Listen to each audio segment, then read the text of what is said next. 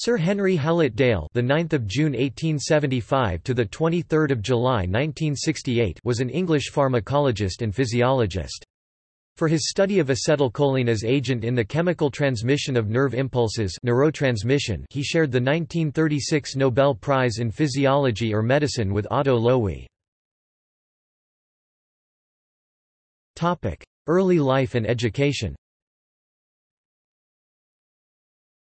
Henry Hallett Dale was born in Islington, London, to Charles James Dale, a pottery manufacturer from Staffordshire, and his wife, Frances Anne Hallett, daughter of a furniture manufacturer.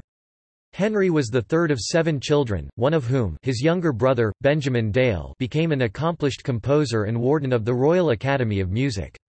Henry was educated at the local Tollington Park College and then the Leys School, Cambridge. One of the school's houses is named after him, and in 1894 entered Trinity College, Cambridge, working under the physiologist John Langley.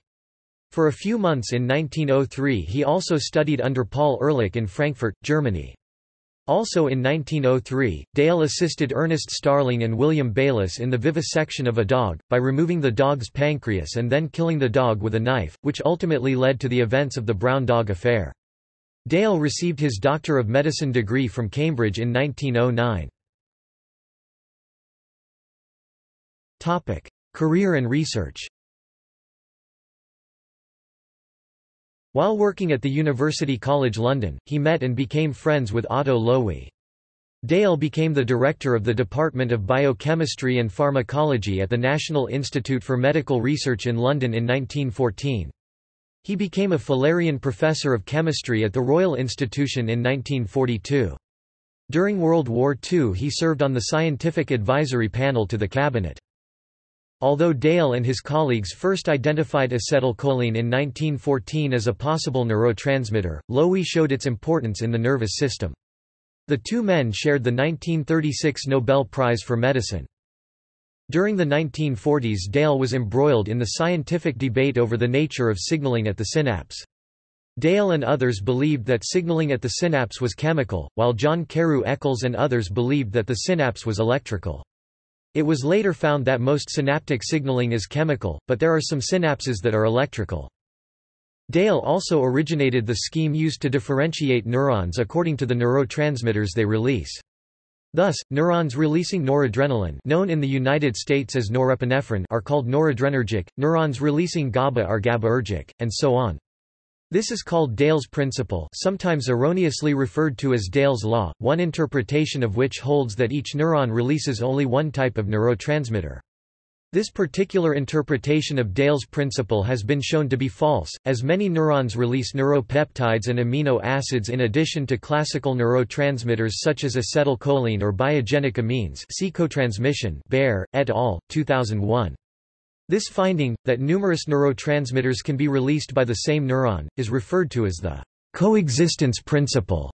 This phenomenon was most popularized by the Swedish neuroanatomist and neuropharmacologist Tomas Högfeldt, who is considered to be the father of the coexistence principle. Between 1938 and 1960 Dale was chairman of the Wellcome Trust. Awards and honors. Dale was elected a Fellow of the Royal Society (FRS) in 1914. He was knighted in 1932, receiving the Knight Grand Cross of the Order of the British Empire in 1943 and the Order of Merit in 1944. He served as President of the Royal Society from 1940 to 1945 and President of the Royal Society of Medicine from 1948 to 1950. The Sir Henry Dale Fellowships of the Wellcome Trust are named in his honour and the Society for Endocrinology awards the Dale Medal annually in his honour.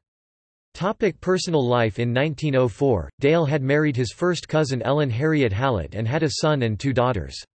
One of their daughters, Alison Sarah Dale, married Alexander R. Todd, who too won the Nobel Prize and served as President of the Royal Society from 1940 to 1945.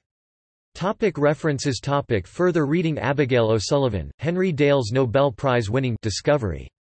Minerva, 2001, 38–409–424. Sabatini, R.M.E., Neurons and Synapses. The History of its Discovery. IV. Chemical Transmission. Brain and Mind, 2004.